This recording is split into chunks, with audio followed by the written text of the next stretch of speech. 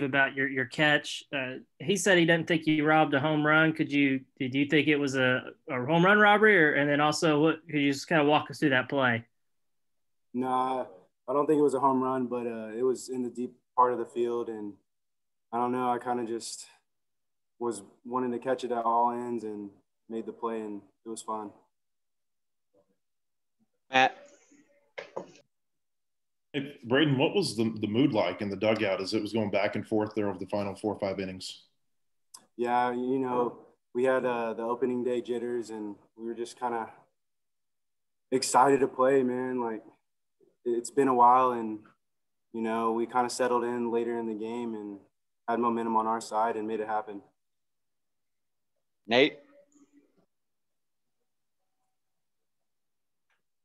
Braden, just how big for you to get the ninth inning hit? Just I guess we were over before that at bat.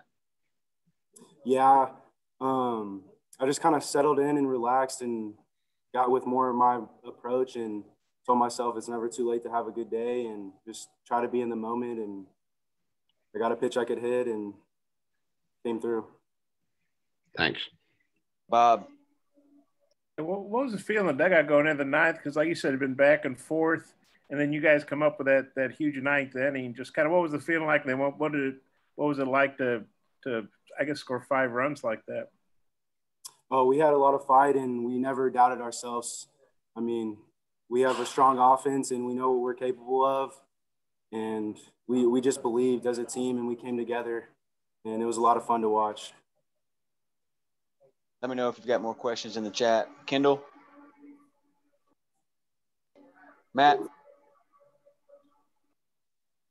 Hey, Braydon, Divine, when he came in the 9th inning, it looked like you guys maybe had a pretty good plan for him. What did you see from him, and what was the approach from the team that allowed you to have that success? Just to settle in and have strong play discipline and stay within ourselves and get back to our brand of baseball and just compete. When you're in the box, compete, pass the bat, and just take it one pitch at a time, and we did that. All right, that'll wrap us up. Thanks, Braydon. Thank you, guys.